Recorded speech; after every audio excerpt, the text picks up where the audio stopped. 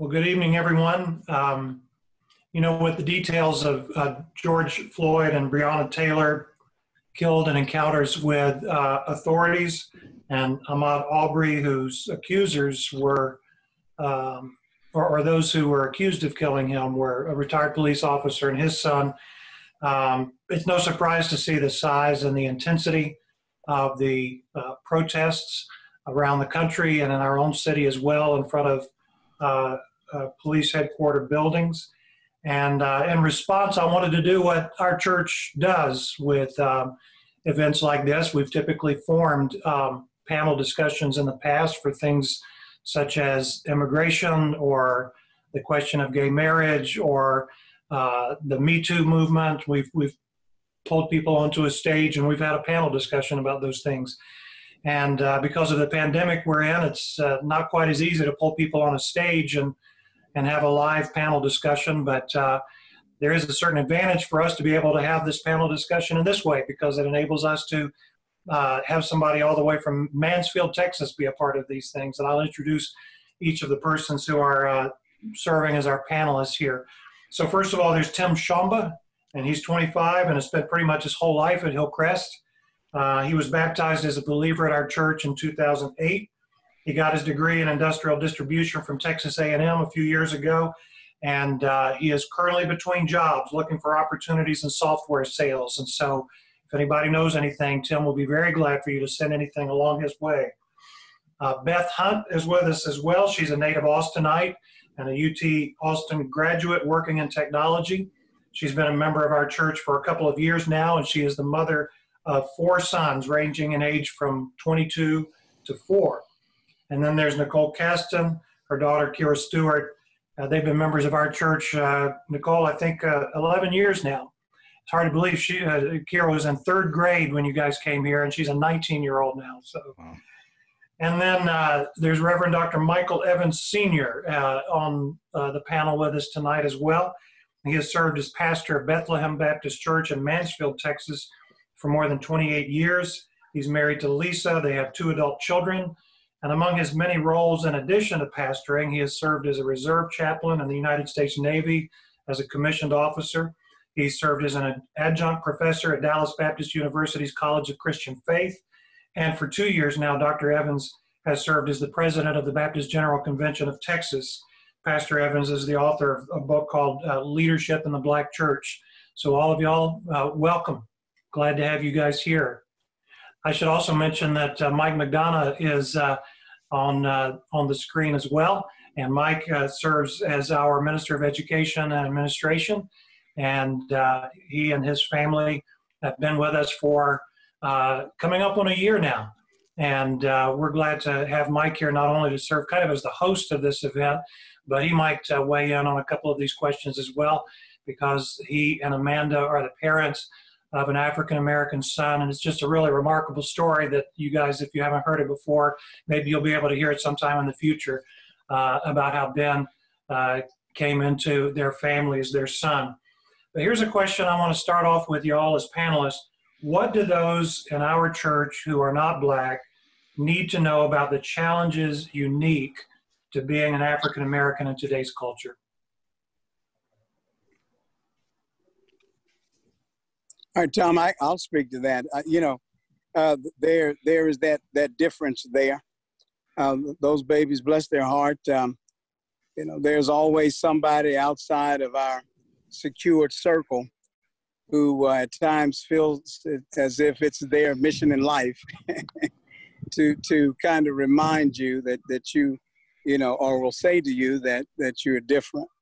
And of course, there's just certain innate biases that tend to be a part of our society that parents work hard to shield their children from, of course, until they get to a given age to where they're out of our sight for a while, and they'll come home with their hearts broken. But again, it's a part of our responsibility just to walk them through, talk them through certain idiosyncrasies and issues that other people have, not them. That's just my word in that regard. Thanks, Michael. I will go ahead and piggyback off of that. I think one thing is society continuously reminds you that you are Black, and it's something that you never really get to stop doing, whether that's within the workplace, whether that's within school, whether you're shopping at the grocery store, whether you're just out and about, walking your dog at the park. Society has the way our society is kind of structured and built. It has a way of reminding you that you are an African American. And it's something that you can feel as you kind of go about your life. And want to add something else to that as well. I think the powers that be, they have a way of depicting the way that African Americans tend to respond to oppression.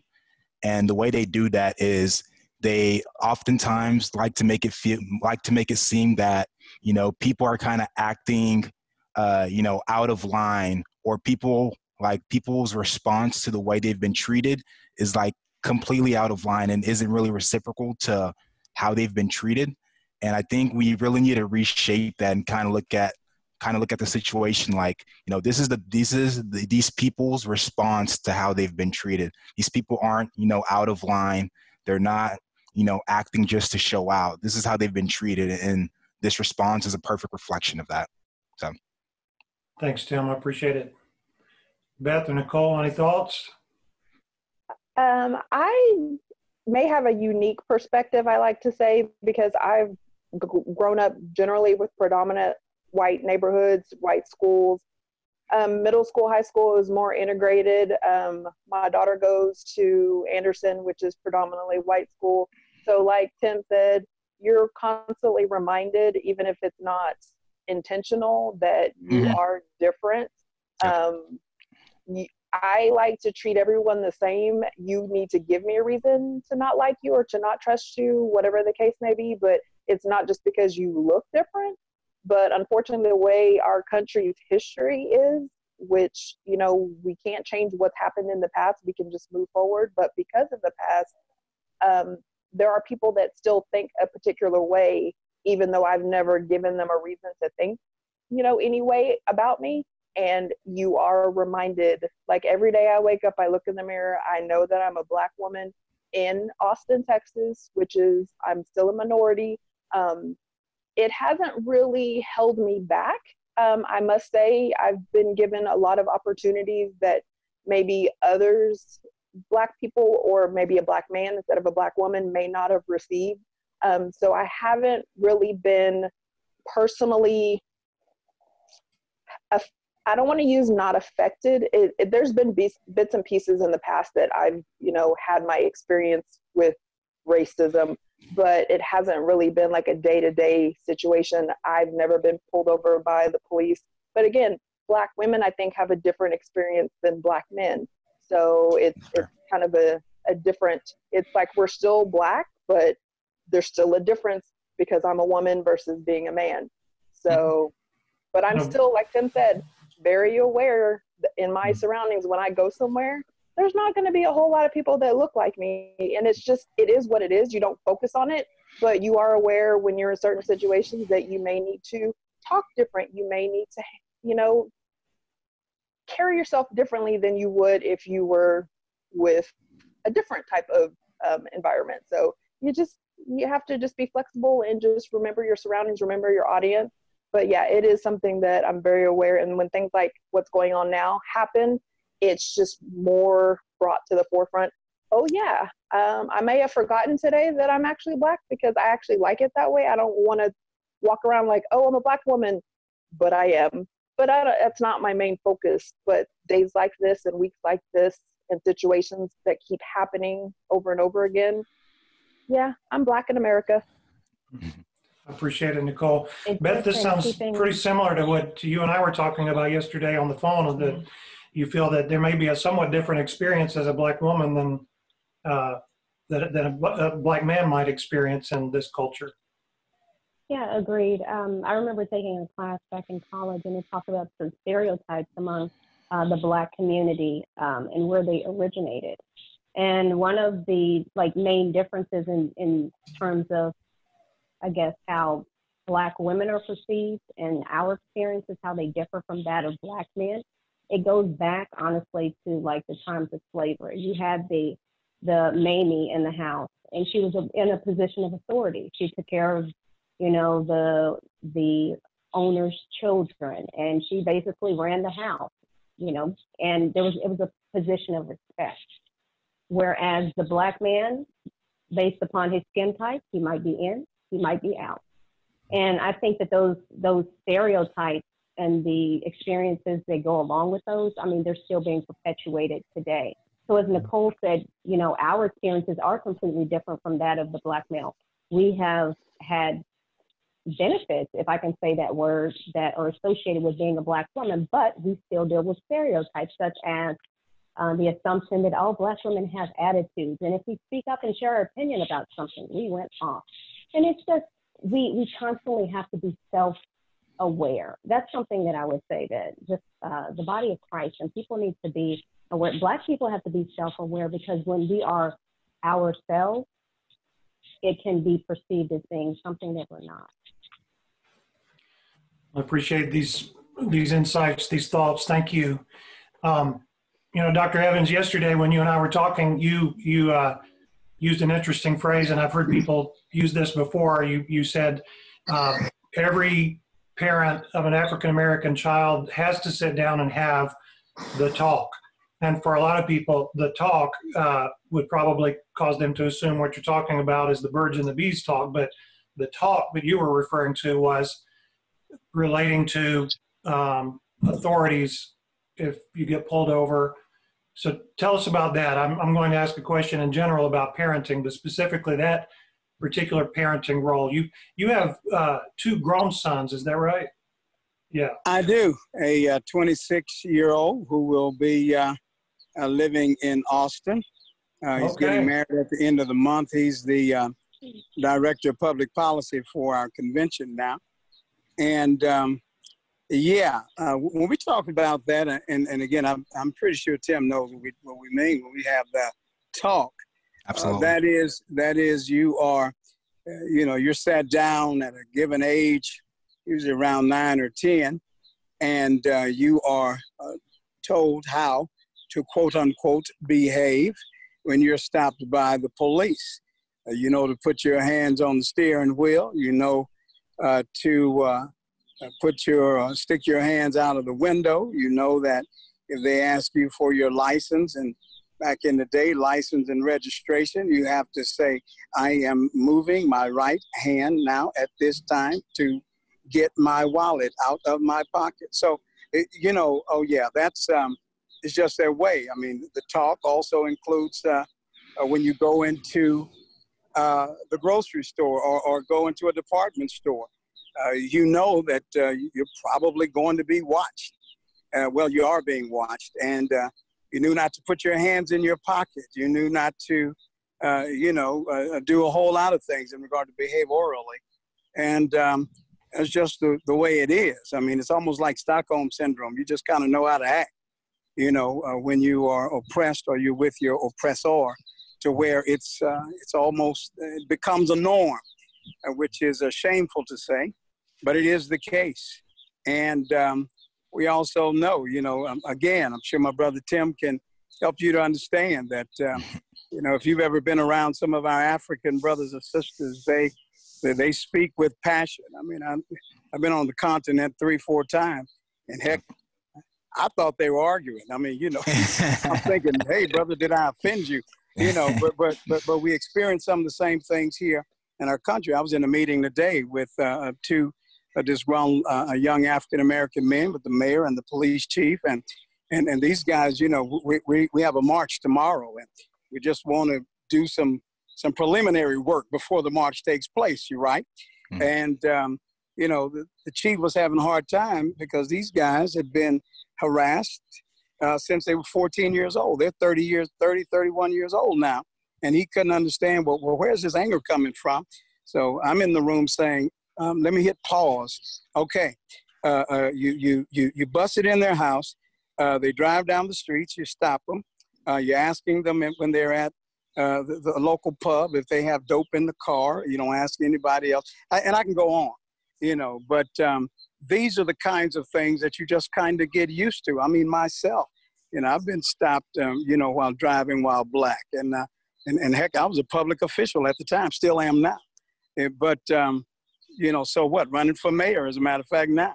And some individuals said to me that I shouldn't, well, we shouldn't run our deacon because then it will appear as if we're taking over. You know, and these are from other public officials in our city. So we're living this right now. This is an existential issue.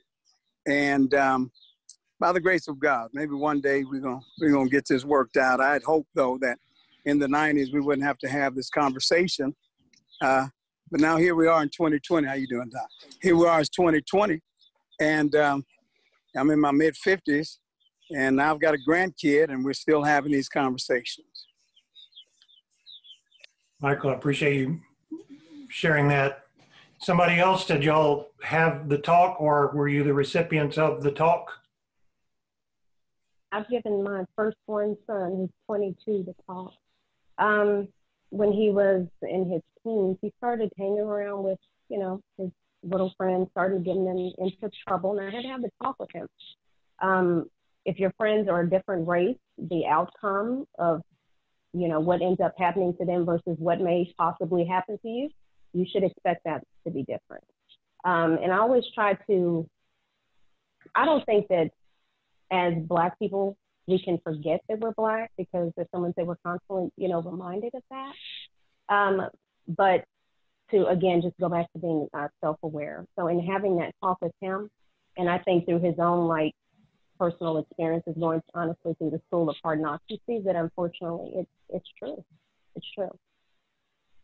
Yeah, having a daughter, I haven't necessarily had the son talk because, again, Black women and Black men have different experiences. But Beth, I like when you use the word self-aware. When Kira started middle school, predominantly white school, Anderson High School, predominantly white high school. I, as just an adult, am aware of the differences between the demographics of the students there. And so I didn't necessarily have a race talk specifically, but you kind of have the parent talk, and the insinuation is there. Your teachers are very aware when there's trouble going on in a classroom, don't be that kid. So I didn't say, you know, if a white kid is acting up or a Black kid is acting up, I was just more, don't be that kid, because we didn't really have to talk about race, but it is something that she was very aware of without me even having to say anything. And so I just didn't want her to be that kid. And that might not have been the best way to word it, but the message was still delivered and it was still received.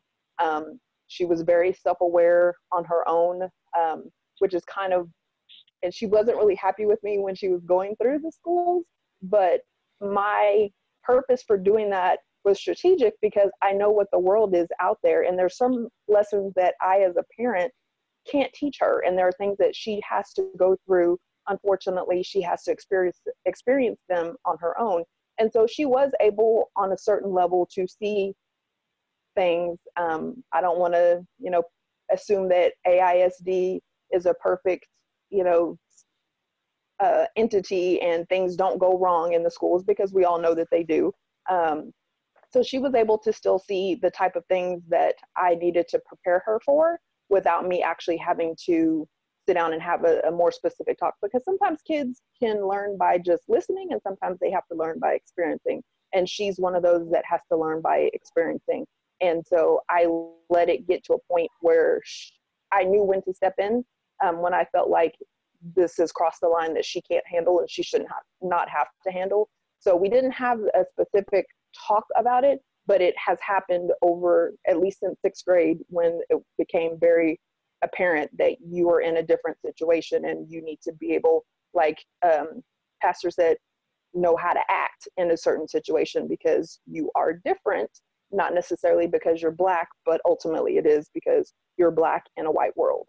So, Tim, are you you have sisters. Do you perceive that there is a kind of a different experience that they're having with culture than that you're having as a male?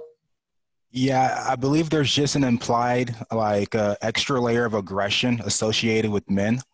And so I feel like talks like the police talk are kind of more geared towards men because police may feel that they're more threatened, in the presence of a male, just because there's that applied aggression with men. And one of the things, though, that going back to Nicole, that I know has been an issue I've seen in interviews or read in articles is the whole question of perceived beauty, perceived attractiveness, right? This may be changing with a greater diversity of role models out there and a greater diversity of baby dolls out there and that kind of thing. But Nicole, I would imagine, of course, both you and Beth, going through adolescence, but then Nicole, your daughter going through adolescence, whole question of self-doubt and attractiveness and all of that, do you perceive that it might be an extra wrinkle, an extra complication as an African American? Adolescent girls, of course, struggle with self-image and self-regard anyway, regardless of race. So I don't mean to say it's unique, but I wonder if there isn't an extra burden in a predominantly white culture. I'm just going to ask y'all. I would have to say more so in high school with Kira being at Anderson. The choices that she had available to her may not have been as vast because the general population may not have been attracted to her or maybe felt like they could talk to her as, I'm interested in you type of way because she's Black. So those kids kind of were in their own little group. I believe at her freshman year, there were 2,300 about students there enrolled. And for the Black population, it was somewhere close to 200. So there, when you have that big of a jump between, it's not equal. I don't know if the white students are allowed to date outside their race, or, I don't really know what their standard of beauty is versus what her standard of beauty is. I have tried to instill in her, it doesn't matter, Black, white, Mexican, Puerto Rican, whatever. If he makes you happy, he makes you happy. And I've kind of lived my life that way as well. But I can't say coming from the other side if she was deemed less attractive because she was Black. I'd like to think, even if they weren't attracted to her, she was still a friend, someone that they could talk to or joke with or whatever. But the sense of beauty specifically, you've got, the Halle Berrys out there, the Beyoncés out there, but then you also have the Viola Davis and the Oprah Winfreys who are not traditionally beautiful women, but they are beautiful. Everyone is beautiful in their own way. So I don't know if I know there is a standard of beauty out there, but I think that has been slowly changing. You've got plus size models like Ashley Graham, they saying you don't have to be a size 0. So I think that in general is changing, but there's still the underlying, because I'm a Black woman, I might not be as beautiful as so-and-so. I don't want to put, actresses' names out there, but, I may not be considered beautiful because I don't look like this. I don't have blonde hair. I don't have blue eyes. I'm not a size 0. So I think each culture has its own standard of beauty, and we have our own people that we say are beautiful. Like I said, Halle Berry in the Black community, I'm like, that's, at one point she was it. So it's like, oh, do I look like Halle Berry? Do I look like Janet Jackson? No, well, maybe I'm not that pretty, but it's like, yeah, you are. You're just your own kind of beautiful. So I don't know if that answered the question. That one is a little bit more it's more gray than it is more about race, because that's a girl issue. That's not just a Black issue or a white issue. That's just being a woman. Yeah, I wanted to clarify that too, that I think that self-regard issues are really, really big, and they're big with raising sons as well. People tend to minimize that boys and grown men never think about self-image issues. I can tell you we do, but I think that it's almost in some populations almost a crisis point, right? The self-doubt and the wondering that an adolescent female has. And you're right, it crosses racial lines at that point. I just wondered if there wasn't an extra consideration there. Beth, were you going to jump in earlier on? Oh yeah. So like growing up, I don't remember seeing like a lot of black models and things like that. So there, for me, there was never a standard of beauty. It was just, you know, this is me. So I never really got into a mode of comparing myself to another race, or even within, you know, my own community. That was just something that didn't happen. And so what I wanted to mention to Nicole is about her daughter. I think sometimes that Black women, we can come across as very intimidating, and we are. Absolutely. So I think that your daughter probably had a lot of interest, but guys were probably afraid to not step up and try to talk to her. Absolutely. That's why I was like, it's not really a race thing with that. That's just, it's not. No. Because I've been told that men don't want to approach me because they think I'm always angry, or I have this look on my face, and they're intimidated. And so it's like, well, maybe we don't want to talk to her, but I'm like, please talk to me, say hello. We might be friends now. You might be a new husband. I don't know. Well, you know, let me speak to that. I grew up in a house full of women, and I want to correct some of that. I think a lot of that, though, ladies, has a lot to say about, you know, the kind of impression that you know, a person portrays onto other individuals. In my family, my mom and my two sisters, I mean, they are some tough ladies. You can hear me, and they are leaders. All three of them are leaders. And we always, in our family, we celebrated that. I mean, you know, where somebody might call it bossy, I call it ambitious, you know, and those are positive traits, you know. And again, it would have a lot to do even with sometimes the way that I communicate. Some will say, you know, he's an angry guy. No, I'm as passionate as the white guy is. You know, when he raises his voice, he's passionate. I'm angry. No, I'm passionate. And, you know, that comes from my core. So, you know, I hear what you're saying, but, you know, I'm praying to God that is something in regard to that child's demeanor that you are positively reinforcing, because that's just how you make it. You know, that's how you make it. I don't want a woman to dumb down. I mean, who are you? Let me celebrate you, queen, and I'm gonna take care of you. Of course, been married 33 years, you know, so I've learned how to say yes, ma'am. You know, but still, you know, that stuff works. That works. Yeah. But I'd much rather you be ambitious and all of that stuff. And I want to celebrate you. You know, I just need to throw that in there. And if a guy has an issue with that, it's his problem. It's not hers. She just got an insecure fella. You know, she needs to go get somebody else. Anyhow, amen. God bless. Absolutely. I've actually kind of been preaching that, because as the older I've gotten, the more confident I've gotten. And so if you can't handle my confidence and my, like you said, passion, then maybe you need to step to the side and let someone else, or maybe work on it and then come back. So I'm trying to instill that with her, because, you know, women raising a daughter, not to downplay raising a son, because I just didn't have a son, but to raise a strong, confident Black woman, it's a hard job to do. And you have to, you know, make sure you reiterate over and over again, you are beautiful, you are worthy, you are something special. You do not have to stoop to other people's level for people to like you.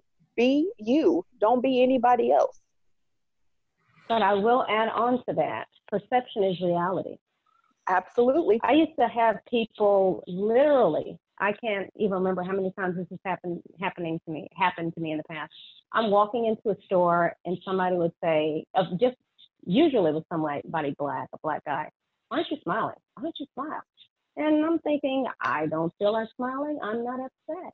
Why are you talking to me? So after it happened like so many times, and then I had a pastor friend tell me, he was like, Jess, you need to smile more. And then it hit me. I think God convicted me about it. And so I literally started practicing smiling, because I found that it put more people at ease. it showed like what I was thinking about, everything is fine, I'm not upset about it or anything. So just, I see benefits in that for me in terms of adjusting myself. I'm still 100% Beth, but Beth practices smiling now for her sake and for the sake of her fellow man to put them at ease. And I've just seen so many benefits from that. Again, it goes to being self-aware. It goes to me being Black and just being mindful of other people in that perception. Absolutely, Beth. I agree 100%. Now, four of y'all on the panel are parents of African-American children. Three of you are parents of African-American sons. I'm including Mike McDonough on this because of the gift that Ben has been to their family. What are your hopes? What are your fears when it comes to your children? Well, both of my boys are grown.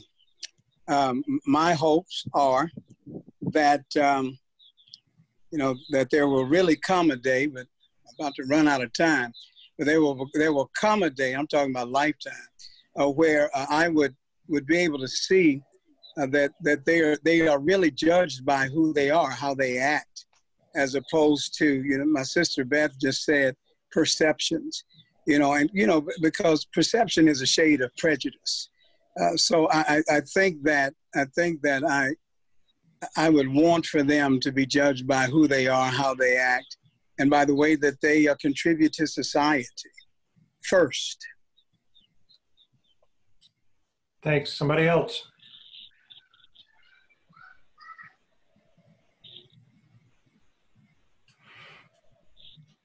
Well, for me, honestly, I don't think we'll see it on this side.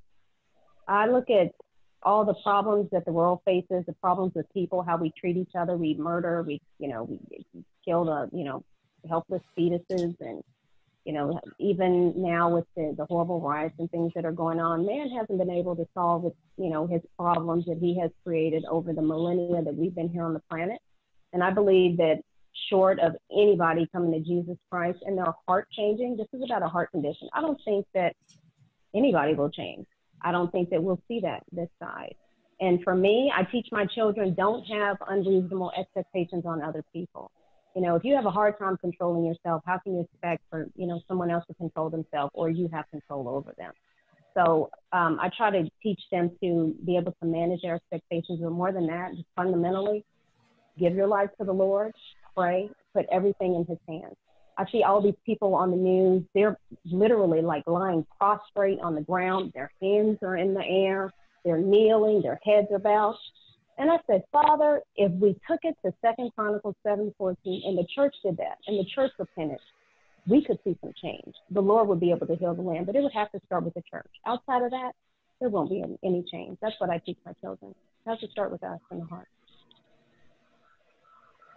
I think the fears are kind of self-evident, with what we're seeing going on and stuff that's been going on for a while. That's kind of just I don't really have to say anything about that. But my hope is that if I've done my job as a parent, that going forward, my child will judge people not by what they look like, but by their character and by their content. And I know that's easier said than done, because the first thing we see when we meet someone is what they look like. That's kind of your label. You're a Black woman, you're a Black man, you're a white woman, etc. But that's the 1, 2, you identify them, and then you get to know them. You learn about them. You take time to invest in them if they're worth investing in, because not everyone is worth the time. There are people that are here to do you harm, and you just have to hopefully recognize that soon and don't go that direction. So my hope is that she will continue to just judge people as they are, not for what they are, but for who they are, because that's really what we should be doing. And as Christians, we should be loving everyone and be treating everyone with love and respect. And I know that's easier said than done. But I think with what's been going on recently, we see that there hasn't been a lot of love initially, but then people in their own way have been supporting each other and showing, that just because we're different doesn't mean we can't get along. Will it last? I don't know, until the next thing comes along. I hate to say that, but it's kind of been going on. There's been too many people that have been having incidents with police and such, and it should have stopped a long time ago. But will it stop? Probably not. But my hope is that we as people don't get discouraged because of a few bad apples in whatever the situation is, because not all people are bad. Every race has good people, every race has bad people, and we just need to not focus on the bad and remember that God is in control, and we need to be following what he's been teaching us and not what the world has been showing us. Yeah, let's use that as a transition to the next question I wanted to ask, which was about the protests of recent days in different cities around the nation, including in Austin, in front of police headquarters buildings. And one of the things, by the way, if people aren't really up on the protests, we do need to be able to distinguish between those who have attempted to peaceably assemble to express their grievances and persons who have maybe taken advantage of the situation for creating chaos and destruction of property. In fact, I recently read of one African-American group that was planning to assemble on a Sunday night for a protest. It wasn't for George Floyd's death, but for another person whose name I've forgotten. And after they watched what happened on Friday and on Saturday, particularly largely young white sort of anarchists taking over the protest, they said, we're going to cancel our protest. This is going to reflect directly on what we're trying to do in a bad light. So I think we need to make sure everybody understands. I think there's a difference between what the Constitution gives us the right to do, and that is to assemble, to express our grievances, and then, of course, the chaos and the anarchy and the destruction of property. That I think those things should not be regarded as hand in glove. But Tim, you and I talked. You were at the downtown protest at least one day, maybe two. Yep. Just fill us in on what motivated you to join that, and how you experienced that, whether you felt like it got the point across. I'm just going to turn it over to you. Tell us about your experience. Sure. So obviously protests had started in Minneapolis, and soon after that you saw other big cities kind of having their own, New York, LA. And so I just looked online to see if there was anything going on in Austin, because this was just something I felt really strongly about and really felt like I needed to make my voice heard, just to be out there peaceful and just to be a representative for the community. And so I was out there on Saturday. We started at APD around, I want to say noon it was. And at first there was just a few hundred people there. We were just gathered outside of APD. People were leading chants. People were all kind of in unison. And then from there, people kind of went from kind of the ground level on the street right outside of APD to I-35. And from there, people kind of started walking the highways. And from there, traffic was blocked for a little bit. But most people who were on the highway actually were pretty receptive to it. They were honking their horns and they're very supportive. And so it was really cool to kind of see the community come together like that. I didn't see a lot of angry faces, and people were kind of held back because of the protest.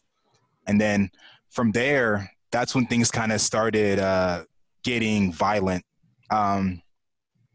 At one point, I guess when law enforcement felt like they had to kind of take control of the situation, we were kind of all lined up, and there was like a few cop cars in front of us. They were on the bridge trying to get onto the highway, and we were all kind of lined up, blocking them from getting on the bridge.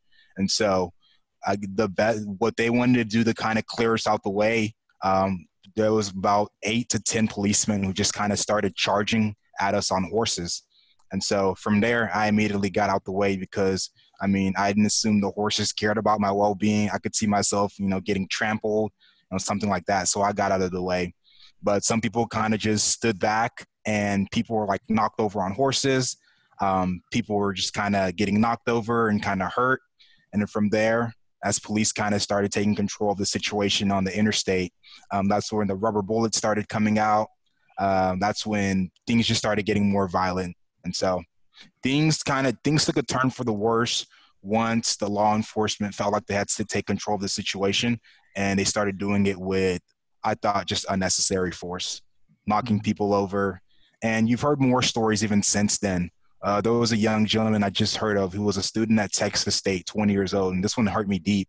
But I believe it was his skull that was fractured with one of those rubber bullets that they're using that they say has less lethal force. And so, I mean, the violence and some of the things that the people who are out there protesting have taken from the police, I don't think it's something to be overlooked. And so it's kind of been my experience with the protests. You feel that, do you feel that you were heard? I mean, collectively, the group was heard. I've read a few things from Chief Manley that makes me think that that this, at least at the administrative level, is taken very seriously. So I've been kind of in and out of trying to keep up with things, trying to keep a balance of staying informed and keeping up with my mental well-being. And so I know Mayor Adler has made some comments and he's spoken up. And so I imagine from there, I mean, the city is definitely going to have to respond. I guess we'll just have to see what the response is. And it's gonna require a lot of collaboration with the community, I believe, for something just to come out of this. What do you think is next, Tim? As far as protests, or I mean, as you've been trying to keep up with this, do you think there's another weekend of protests? Do you think that we move it to that we will see it move to online petitions that people are encouraged to sign? What do you think is next with all of this? I believe people are still going to be protesting. I want to say I saw something from the Austin Justice Coalition that they had planned protests this upcoming Sunday. And so people are still going to be out there. That one was advertised as a peaceful protest. They're definitely taking into account what's happened up to now. And so, but I believe people will still be protesting, but there will come a time where we're going to have to kind of take a shift and make it very action oriented. Protest is action, right? It's spreading awareness. It's making yourself heard. But in terms of legislation, actually working with Austin as a city from an administrative standpoint. And that's getting, plugged in with these different community groups who are trying to collaborate with these types of entities. Yeah. Dr. Evans, you had said that there's going to be a march or a protest in the Mansfield area tomorrow. Is that right? Yes, sir. We're expecting about 300 or so, if not more, which will be the largest protest we've had in town since the attempt to integrate the schools in 1956. So there are a lot of nervous people, and rightfully so. We are asking people to come together, pray with us, because we're going to be there. It's a student march, and we appreciate the fact that students wanted to do it. The adults said we're not going to allow our kids to march without being their monitors, without being their guides. So that's kind of where we are. And I'm pretty sure I'll be up all night thinking about 12 or 13 different scenarios as to what could possibly happen. But I pray, Tom, that next time we talk that I'm able to give you a shout of hallelujah, because there's a big part of me that believes that we're going to be all right. So we've been planning that all day today, all day, beginning at 7:30 a.m. On and off, and thinking that we've identified who some of the possible, bad actors might be. And I don't mean people, protesting. I mean persons who they thought would be suspected of vandalism. But God is good. We sat down with those individuals. We hugged and shook hands, and some common ground. So, and I'm serious. I hope when Saturday comes, I'm able to tell you, brother, I slept real well last night because of this. That's where we are. That's where we are. We'll be praying with you to that end. Those who are watching this Zoom panel discussion, this actually was filmed on Thursday night, and we intend to release it at 11 o'clock on Sunday morning. So most people who will be watching this will be watching this a couple of days after we filmed this, but we'll be in prayer with you guys to that end.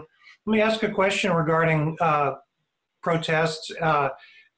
How do we, or maybe even the question, even the prior question is, should protests try to join together the expression of frustrations about abuses of authority and at the same time express support for law enforcement, support for efforts in law enforcement to fix these problems themselves?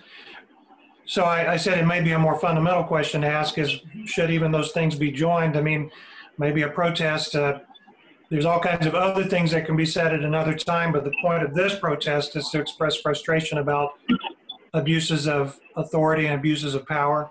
But I know that there have got to be a number of persons in law enforcement from all races who are wearing the uniform that might wonder, where are my efforts being recognized at being a good cop, or my efforts at being a servant to the community being even noticed in these protests?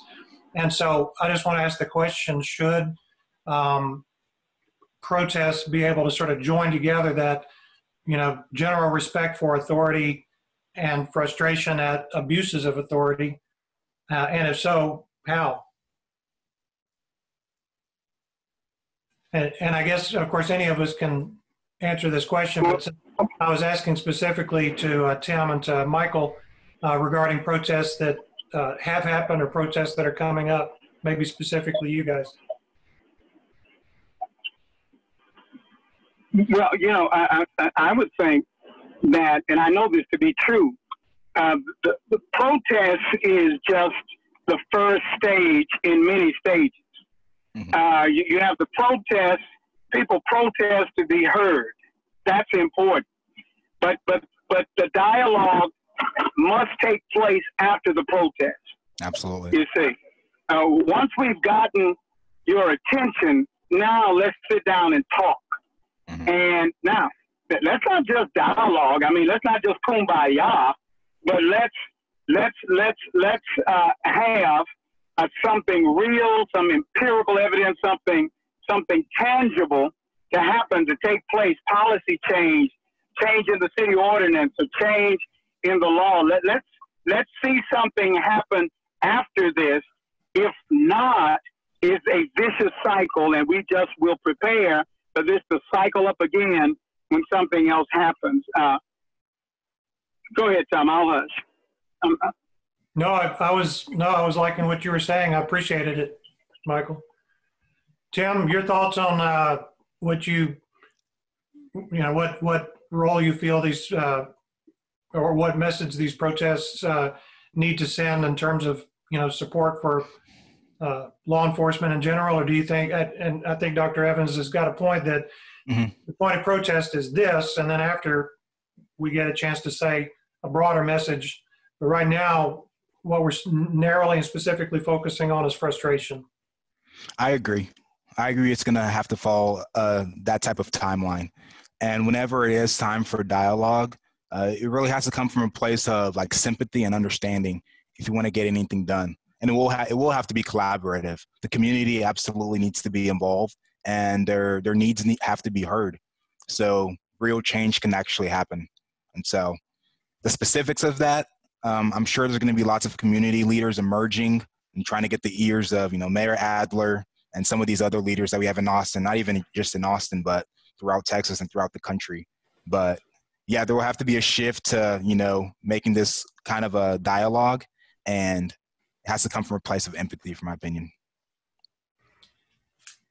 So let me ask, and I'm thinking that Dr. Evans will want to chime in on this next question I want to ask, but all of us on the panel can respond to this as well. But you know, the question about protest and speaking publicly leads to the question about what role the churches or Christian groups, Christian communities specifically, should have for this. Dr. Evans, I'm sure you've heard that issue before, that, hey, you know, talking about justice issues, talking about public policy issues is a distraction. The church ought to be focusing on evangelism and discipleship, and we're going to get sidetracked if we're talking about justice issues. Now, you and I, you know, we've talked. We know that that's not the way we ought to be looking at it. But tell us why that's the case. Why are justice issues an aspect of discipleship? Well, you know, I think, Brother Goodman, if and there are a lot of people, you're all right, that have that particular view and that viewpoint, they're missing about 2/3 of the Bible.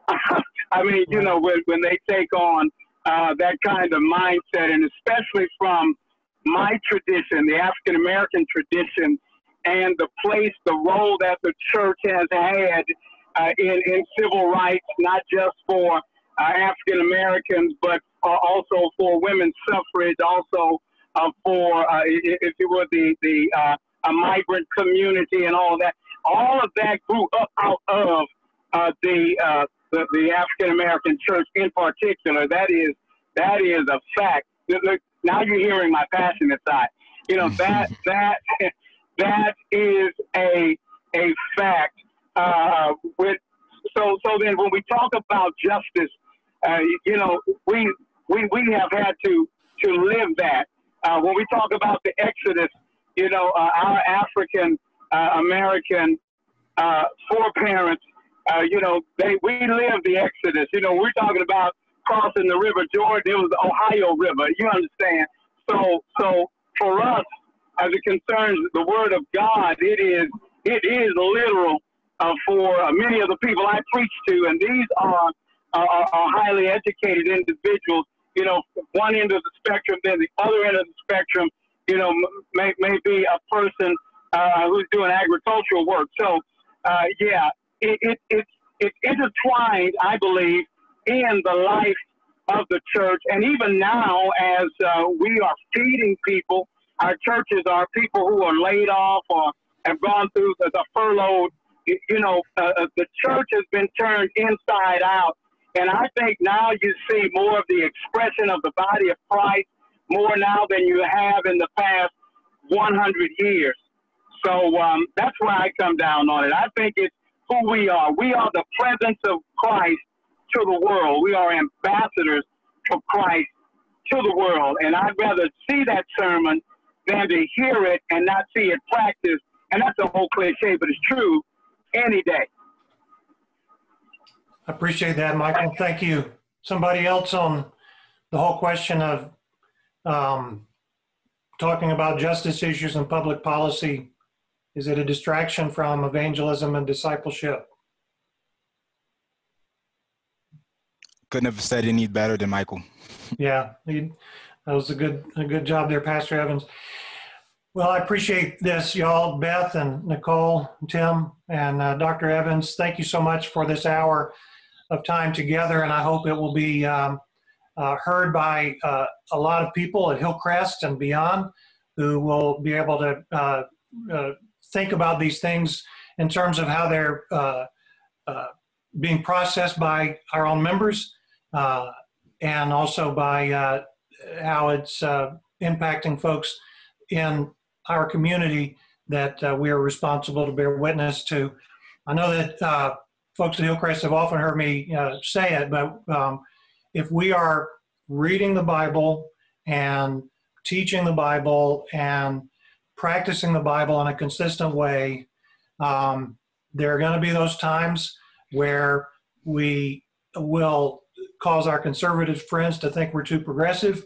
And there will be those times when we're going to cause our progressive friends to think we're too conservative, but we're not trying to be conservative or trying to be progressive. We're just trying to be biblical, and that's going to cause us to sort of bump up against areas which each side feels uncomfortable about. So as a general rule, it's not true across the board, but as a general rule, those who are more progressive are typically very passionate about issues of race and economic inequality, and sometimes a little uncomfortable about issues of life and sexuality. And on the other side, conservatives tend to be very outspoken about issues of life and sexuality and are uncomfortable when the subject turns to race and economic inequality. But again, if we're speaking the Bible consistently, studying the Bible consistently, and trying to practice it consistently, we're going to find ourselves that to understand really what it means in 1 Peter when it says that we are aliens and strangers in our own land. And the reality is that if we are conservatives and with our conservative friends and never feel like aliens and strangers, or if we kind of tend toward more progressive things and we're always with our progressive friends and we never feel like aliens and strangers, then it may be that it's not the Bible that's influencing our lives more so than our favorite radio personality or podcast personality or something like that. We need to make sure it's the Word of God and the Spirit of God who that is being the main influences and shaping our idea of the way life ought to be lived and the way we ought to be thinking about things. As we get ready to go, there's just a couple of practical things I want to encourage everybody to do out there who's listening to this interview.